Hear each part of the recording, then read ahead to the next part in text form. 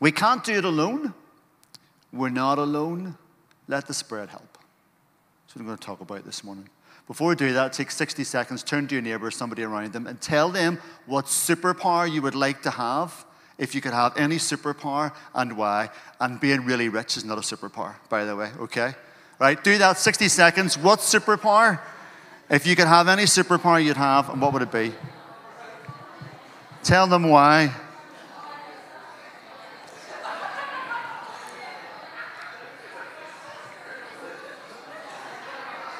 We've got 30 seconds left.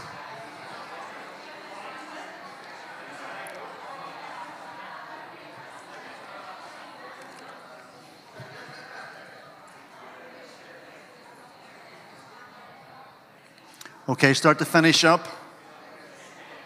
Start to finish up. Anybody around you that said invisibility for their superpower, watch those people. Okay, there's something wrong with them. Anybody that said invisibility shouldn't, stay away from them. Okay. It's a quirk of the human condition, a strange thing about humanity that, we can progress and achieve and get things done so well and so much that it gets into almost the realm of superpowers. The things that we can achieve now that we couldn't achieve 10, 20, 100 years ago are unbelievable. The first time I saw a rocket booster fall out of the sky and all the rockets come out of it and it landed on a wee landing pad the size of a tennis court in the middle of the sea, whatever, with those SpaceX things, I thought, it's literally been my whole life. I've wanted to see a rocket actually just land by itself like in the old movies. We have this incredible power for creativity, for art, for music, for laughter, for relationship, for ingenuity, for invention, for progress, for love, and for sacrifice. Man and women made in the image of God can do incredible things. Yet it's a quirk of the human nature that despite all of that, we continually suffer from the same old disappointment. You're never going to let me down. Lord, we'll sing that because we're always scared about disappointment and doubt and despair and capacity for jealousy and hatred and simple mistakes and not learning from things and so on and so forth. The capacity for pride and for hatred. It's a quirk of the human condition that despite all of those things, in a sense, we're still the same old. And the thing that I'm going to talk about today is this third great sign. And if you've got your phones, Bibles in front of you, whatever, you can look it up in Acts chapter 2. This third great sign that presents to us in the church God's work and his meaning, his power. There's so much else more to this, but this third great sign after the incarnation, after the resurrection, is the birth of the church in the new and afresh coming of the Holy Spirit at Pentecost. We can't do this alone. We're not alone. Let the Spirit help. So I don't know about your week just past. Or maybe you've had a time like this in your life where you've started to struggle a bit. Things aren't working out the way that you want them to work out. The pressure's building, problems with work, relationships going badly wrong. There's something going on in your own mind, whatever it might be. The problems seem to be yours and yours alone to deal with. You start to ask questions of yourself. How am I going to get this done? How am I going to achieve these things even today? How am I going to achieve these things even today? What am I going to do? What am I going to say? Where am I going to go from here? And that great question that I ask myself 2 or 3 times a week, where am I even going to start with this? And we have a whole series of questions about our life, sometimes all the time. And they're I questions. What am I? How am I? Where am I? And all of that. They're I questions. Because we feel like we're alone. That we can't do it alone. And that we're not alone. And the thing I'm going to challenge us today is this challenge to let the Spirit help. In Acts chapter 2, let's do a quick bit of context again. You know the story, I'm sure, really, really well, but a little bit of context again. 2,000 years ago, Jesus he has died, and we've had the resurrection, and we've had 40 days of him spending time with the disciples and followers and teaching them things and coming and going and doing all of that. He is there physically with them. And then at the day of his ascension, which is 40 days after the resurrection, the day of his ascension. And remember I said last week that the church likes to mark these things in seasons to help us to remember them. He says then that you're going to get a helper that's going to come, and that helper who has been promised to them is going to give his followers the power, the words, and everything else that they need to build his church. Go to Jerusalem, wait for the helper. So they go to Jerusalem. It's the festival of the weeks, one of the three great festivals that the Jews have. Lots of festivals, but the festivals of Passover and Tabernacles and Weeks are the big festivals. So the festival of Passover happens during the crucifixion of Christ, and then the festival of Weeks, 7 weeks later, is a festival that really celebrates harvest as well as a number of things. And there's loads of people from all over the world gathered in Jerusalem. So this is all part of the timing. The disciples are gathered together in one room, and if you read Acts 2 in front of you, that you'll know that, in the words of Father Dougal, it all goes a bit mad, Ted, right? It all goes a bit mad. What do we hear about when we read it out? Okay, so the Spirit comes. There is what seems like tongues of fire on their head. There's a sound, this rushing of like a rushing wind. Remember when John said he would baptize with water, but somebody was going to come after him. The Savior's going to come after him. He's going to baptize with fire and with the Holy Spirit. And this all happens. The followers, they run out into the street, so they do.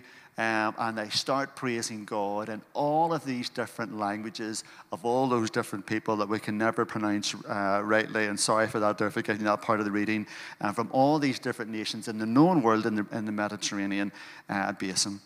And Jews from all over the world at that point, or the known world, ask this question, and it's a really important question. What does this mean? Or in the vernacular, what the heck is going on here? What does this mean? Well, let me say two quick things as to what this means. First of all, the Holy Spirit has come, but it's not the Holy Spirit's first rodeo, as they say.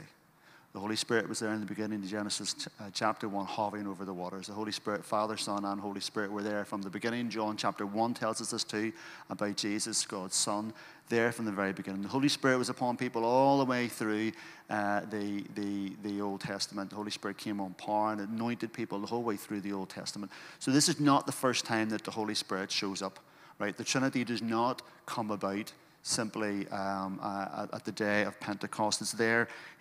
God and the Trinity has been there from the start. So firstly, it's not the first time that the Holy Spirit shows up. Secondly, though, the tongues, the mighty fire, the languages, and all these signs and wonders are not the main thing that's going on at this point. They're not the main thing. Do you remember Elijah's in the cave and the rushing wind and the fire goes past and the earthquake that can crack mountains goes past? But what is God in?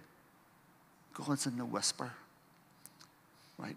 There's wonderful signs and wonders that go on here, but they're not the main thing. And that's something for us always to remember. The signs and the wonders have the express purpose, as in everything, to see God glorified. Not because God's got an ego problem or anything like that there, because the whole fabric of the universe lies and is in God. He is in all things and he is before all things, and through him all things were made. So when we praise and we glorify God, it's about the universe coming to perfection, right?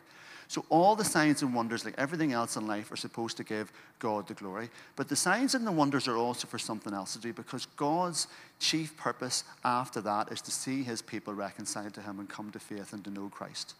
And so all the signs and the wonders are for that. There is no point in a sign and a wonder and a healing happening in your life if you're not reconciled with God.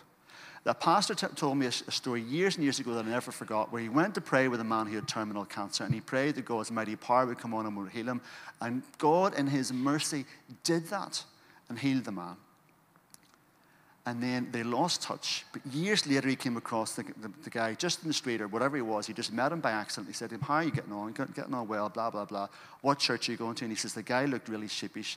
And he said, "I don't really go to church anymore." He was healed of terminal cancer, but it was not enough to keep him going to church and keep him involved with Christ. And I could tell you many other stories like that. In other words, the miracle and the sign and the wonder in and of itself is not enough for a person. The greater the miracle is the one that happens in the human heart. The new thing that happened that day was not just the advent of the Holy Spirit, but it was a new way of people being reconciled to God through the Holy Spirit, and not through the laws went before, but through the church, through this personal infilling of the Holy Spirit in people's lives. Not that the Holy Spirit didn't do that before, but this is a new way of doing it. And it's because it is all about the human heart. There is no point in you and I searching for signs and wonders when the human heart is not dealt with. So great as they were, the bigger thing was going on here was the human heart. And why the human heart? Because God wants in the human heart the Holy Spirit to come to people in three ways. Through the person, the personification of Christ, through the presence of Christ, and through the power of Christ. The personification, the presence, and the power of Christ. Let me talk about this first one here. The Holy Spirit is not an outside force working like an angel. The Holy Spirit is one with the Father and the Son. One God, three expressions. So the Holy Spirit is God's work within us. In John chapter 16, it says these words. Jesus says these words, "The Spirit will receive from me what he will make known to you." Jesus and the Holy Spirit and the Father are all one. So the Holy Spirit is the personification, the person of Jesus. And that means something really interesting. It means that the Holy Spirit is not a stranger. It means that when you ask the Holy Spirit to be in your life, you're not doing something a wee bit weird. And a wee bit like me as well, because I'm not kind of naturally a charismatic with a small C or a large C kind of person. I'm really not. You can maybe pick it up from my grumpy persona whenever you come across me, right? Okay, that's not what I am sort of naturally, right? And so I used to be a little bit scared of letting anything happen in my life that I didn't have control over. And I used to be a little bit scared of it being the Holy Spirit, because he wasn't just maybe as trustworthy as God the Father or God the Son. A wee bit of that nonsense that goes on in your head, right? But the Holy Spirit is the personification of Christ as well. If you read verse 4 in chapter 2, you will find out that the followers of Christ were able to speak in those tongues as the Spirit enabled them. They were not possessed. They were not forced into something. They were not without agency. They were able to do it as they were enabled. In other words, they accepted the Holy Spirit's work into their life to do those things, while others may not have. But those are the ones that did. You have a choice, just as they did. Do you want the Holy Spirit working in your life, infilling your life, and filling you, as Jesus said, to a cup that overfloweth, or do you not? You can't do life alone, but you're not alone. Let the Spirit help. Secondly, when we read all the way through the story to verse 13, and then we start into, which wasn't read out today because it's too long, but then we start into the speech that Peter gives, we discover that the Holy Spirit is the presence of Jesus. The Holy Spirit is the presence of Jesus. The story is told of I think this is the last soldier to be shot and killed in Northern Ireland. There was a young man called Stephen Resterick. He was shot at a checkpoint many, many, many years ago. This woman told the story of going to cradle him in her arms as he lay down. And she said words that I'll never forget in the story. She said, he seemed so alone. And without Christ in your life, there will be moments when you are utterly alone. With Christ in your life, there will be moments that you feel alone, but you're not alone. The presence of the Holy Spirit, Jesus Christ, God the Father, Son, and Holy Spirit, is with you. A Christian is never alone. Now, I understand that we will feel that way.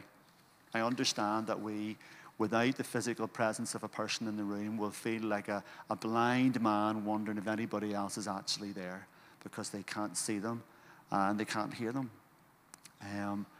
But God is there, and it is no shame for you to constantly cry out that God would make his presence felt and the Holy Spirit in your life, almost physically even.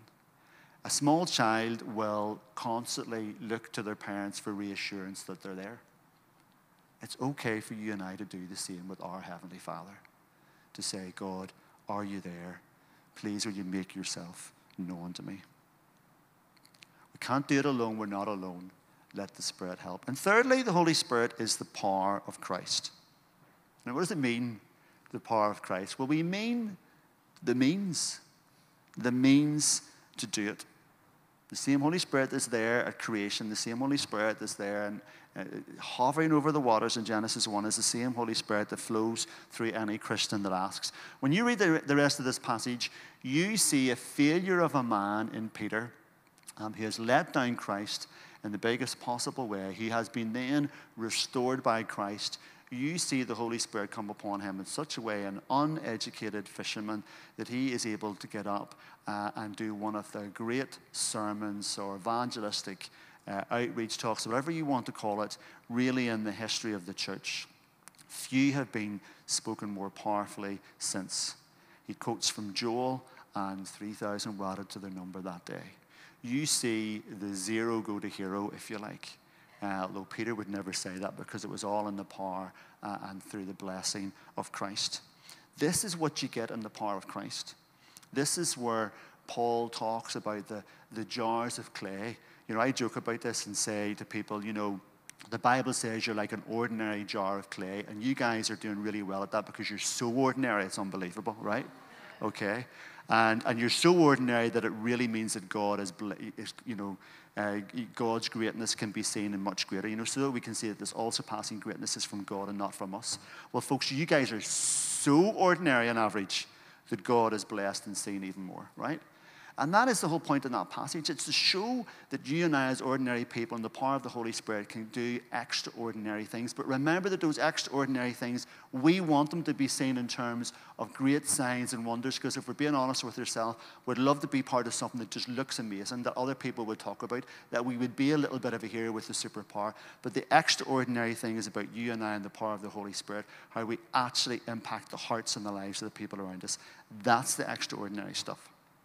They're dealing with poverty, they're dealing with people's hearts, they're dealing with shame, they're dealing with hurt, they're dealing with forgiveness. They're dealing with a heart that needs to be reconciled with Christ. That is the extraordinary, and that's the power that you need to do it. When I was 14 years old, I became a Christian and made a real hash of stuff. And I did that because I was 14, let's be honest, right? Made a real hash of things. And I used to go into school every day and say, I'm going to be a really good Christian today, God. And then I'd come out from school that day having made a hash of things for, you know, which I did 80% of the time. And I'd be like, God, I don't understand why I can't do this. I don't understand why I can't do this. And it took years for it to dawn on me that I needed to go into school and walk to the bus stop in the morning and say, God, will you help me? Because I couldn't do it alone, but I didn't realize I wasn't alone. And I didn't realize I needed to ask the Holy Spirit for help. And so every single day now, when I start my work and I start the day, I take at least a moment or two and I take a few deep breaths and I say, come, Holy Spirit, come and help me.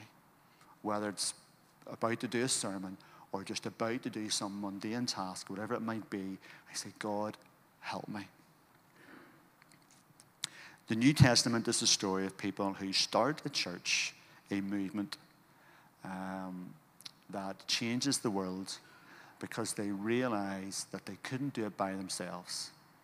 They were a mess. They were despondent and full of despair. But then in the presence of Christ, who came to them physically and then presented his Holy Spirit to them, they realized they weren't alone. And then they did this incredible thing whereby they relied on the power of the Holy Spirit to do stuff. And the thing is, on that day, while some people left of the 3,000 and more to go back to their communities, cities, towns, and nations to start churches that would last for hundreds, if not thousands of years, while some people left to do that, the story is not told of those people that had a great experience that day and didn't go and do anything with it. The story is not told. The reason why the story is not told is there's no story to tell. You and I could sit our whole life as Christians not relying on the work of the Holy Spirit to do something through us, and would still be Christians and still go to heaven when all is said and done. but there wouldn't be much of a story to tell. And the challenge for us today is to seek to have the Spirit come upon us, to be open to the Spirit coming upon us, to say day after day after day, whatever my mundane task that I have to do today, maybe I'm not even going to leave the house much this week. Whatever it is, God, that you're asking me to do, I will try to do it willingly, and I'll ask for your help to do it. And great things will happen. You can spend your entire week in the house, but praying in the power of the Holy Spirit will do more work than 2 or 3 outreach events. I'm not saying it happen all the time, but I'm saying the power of that is greater than you could ever think. So wherever it is that you're doing, in the house, in your work, in some sort of mission or ministry, whatever it is that you're called to do, ask God to come and help you do it. Because you can't do it alone. You're not alone. Let the Spirit help. I'm going to finish on a challenge, I think, and then homework. The challenge is this. Many of us, if not all of us, have got pride that needs a little bit of dealing with. And the pride really is this. Now, whenever I say pride, you think, no, I'm not. I don't have pride. I don't think I'm amazing, right? Now, I think I'm amazing, but I've got good reasons for that, right? So that's not what I'm talking about. I'm not talking about the pride where you say to yourself, I am better than those other people. I'm talking about the most dangerous pride that exists. And that's the pride that is a whisper of a voice that says, you don't need help. You can do it by yourself. Now look, maybe you take pride in that up to this point in your life, you haven't really needed much help from people. You've been able to give more than you've been able to receive. And you haven't been a burden on others either. And you know what? There's something laudable about that. You don't want to be a burden on other people. And you want to be able to kind of stand on your own 2 feet and all of that sort of stuff. Yes, that is a good thing. There's no doubt about it, that's a good thing. But what happens with that is it spills over into an area of pride, and that pride stops you from asking for help. And if you lose the habit of asking for help, then you start to make yourself a little bit of a God with a small g in your own life. And that is the most dangerous part of pride, I think, that exists in our life. It's the pride that stops us saying to the Holy Spirit, will you be involved in my life more? It's the pride that stops us admitting to some of the small sins, because really we're not just as bad as some other people that we know. It's the pride that says to us, you're doing all right. You're doing all right. Coast for a bit now. You're fine. You're fine. You don't have the same problems as other people around you. Just coast for a bit. You can go a few weeks without praying too much or whatever. You'll be all right. And those things aren't the end of the world, but they're very dangerous. And it's that pride I just want to challenge us about this morning. The pride that says, I don't want to help and I don't need to help. I am that person. I am that person. I don't want to give everything over to God sometimes. I want to hold stuff back. I want to be self-reliant. I want to do all those things. But the more that I give towards God and the less I make of myself, the better it is for me and the people around me. That's what it boils down to. A child knows that they can't do things and they ask for help. An adolescent realizes that they can do things themselves and stop asking for help. An adult realizes that they're both capable and in need of help. That's spiritual maturity. Are you an adolescent, or are you spiritually, or at least approaching spiritual maturity? Because adolescent faith does not want to ask for help. Spiritual maturity can both give help and receive it. That's the challenge. Is your heart open to God doing more work in your life and helping you? Not just to God, to finish this challenge, but for others. When you're asked if people want to pray with you, there's a lot of us will sit down there, we'll have some things to pray for, but we don't want to be prayed for, and especially not maybe personally sometimes. I understand that. That's me too. But a person that approaches mature faith is strong enough to say, not only am I happy to have people pray for me, but I'll even let them do it personally, because I'm willing to say, I'm struggling and I need some help. Here's the homework, and I'm going to finish on this. The homework is this. I want you to memorize 3 words. I know I should have gone for 2 words, but 3 words. I think you can do 3 words. Come, Holy Spirit. I just want you to memorize those words. Come, Holy Spirit.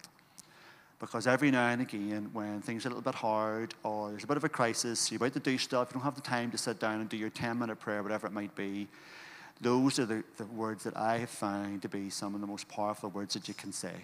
Just come, Holy Spirit. In the middle of the crisis, in the middle of sometimes when you're in the middle of a conversation, you're going, what the heck is even going on in this conversation? I don't know what to do. Where you can just say it in your head straight away, come Holy Spirit, come Holy Spirit. That you say that into your own life because you're struggling with things. That you say that into your life and into the life of the church and the people around you because you want the place to be blessed, so on and so forth. Come Holy Spirit. That is your homework. Memorize those words. If I come back on the 5th of February and I say to you, what was your homework?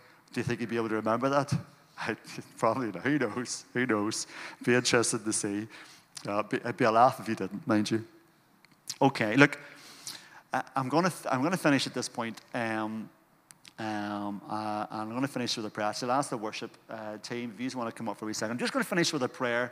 And in that prayer, I want us to pray, come Holy Spirit, just in the silence, a number of things. And I'll hand over to Aaron after that too. And let us finish up. And in the prayer, I'm going to let you have a little bit of silence for you to pray for yourself, which is nice, and pray for others, which is even better. And that will ground that teaching. So remember, you can't do it alone. You're not alone. Let the Spirit help. Let's pray.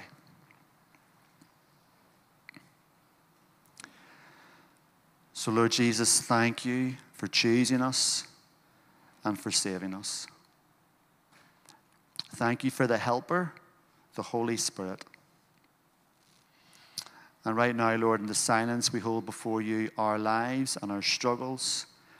And focus in a few seconds in this silence. I want you to just place before the Lord things in your life in just a few seconds, and then say these words before the Lord, come, Holy Spirit.